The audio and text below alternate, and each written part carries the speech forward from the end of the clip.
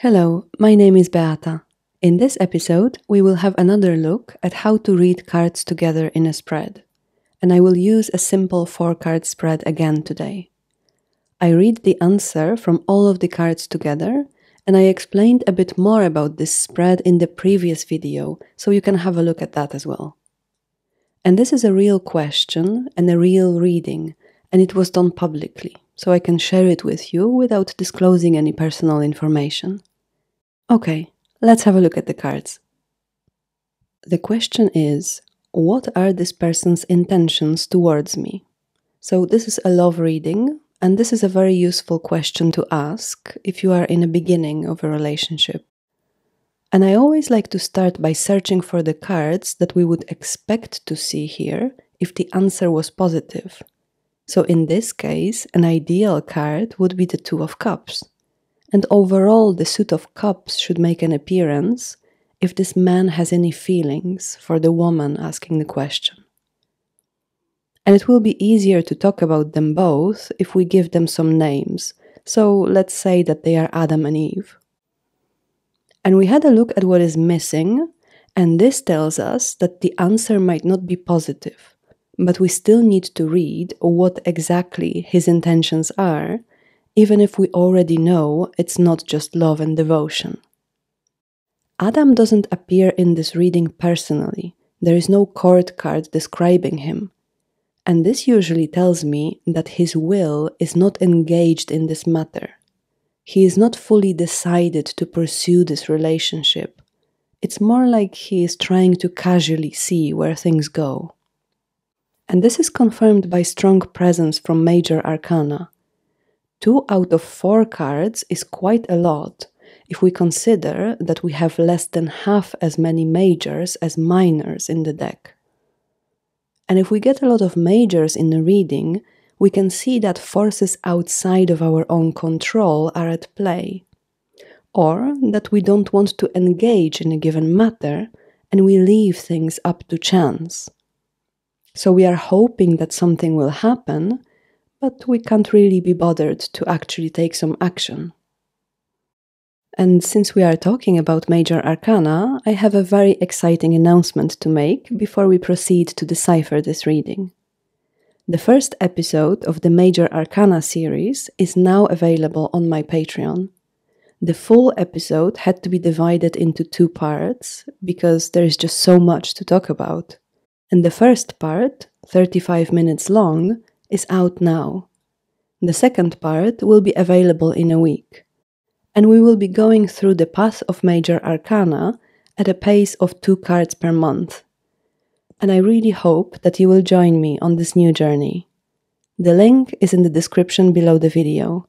Thank you all for considering this option. Your support allows me to continue making these videos for you.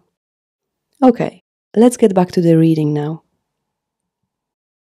So in this case, we can see that Adam is trying to find some middle ground.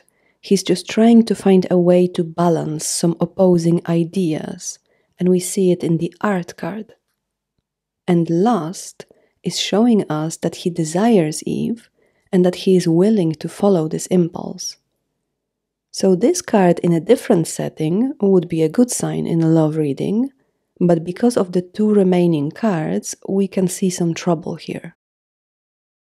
5 of Swords will be showing us that he is going to hurt Eve emotionally, whether he realizes it or not. And this card shows us Adam's fear, and this fear will lead him to behave in a way that will unfortunately be destructive for the relationship. And it is possible that he has some bad experiences from previous relationships, and he is afraid that this will happen again. So sometimes people develop different unhealthy coping mechanisms just out of fear of being hurt again. And because we have no cards from the Suit of Cups, I would say that in this case, he doesn't want to open up emotionally, he doesn't want to engage in the relationship fully. And finally, we have 2 of Wands here, which in this case will show Adam's need for independence. And this links back to art and lust, because we know that he wants to be with Eve, we can see it in the lust card, But art shows us that he wants to find middle ground between this desire and his own freedom. So he will not be willing to invest himself emotionally in this relationship. It's more casual for him. And if we have a look at the Tree of Life, we will see that we have quite a balanced outcome here. We have one card each from both side pillars, and the path of art is in the middle pillar, balancing them both. And the path of lust leads between Gevura and Hesed, so we can say there is a balance there as well. But we have a presence of Gevura in the spread, the Five of Swords, but there is no Hesed. And this shows us that lust will lead to destruction. So Adam's desire for Eve leads to Five of Swords. And even though we could possibly have a beginning or some plans forming in the Two of Wands, ultimately it's more the destructive side of this card that is emphasized here rather than the creative side. We have quite a lot of element of fire in this reading. All three fire signs are present: Sagittarius in the art, Leo in lust, and Aries in Two of Wands, which also gives us the presence of Mars. Five of Swords gives us some influence from Venus, but she is in the sign of Aquarius, ruled by Saturn, which heavily limits any power that she could have here. And this overpowering presence of fire means that Adam's involvement in this relationship will be short-lived. Fire burns out quickly, and the only other element here is air, which doesn't offer any help. So unfortunately, we don't have good news for Eve. Adam's intentions towards her are quite frivolous. He is physically attracted to her, but he is not ready for a relationship at the moment, and he will want to hold on to his freedom. And we always have to remember that the answer in the cards shows us the situation as it is now. So the future ultimately depends on the choices that we make. Our free will is most important here. The cards are only giving us additional insight into the situation.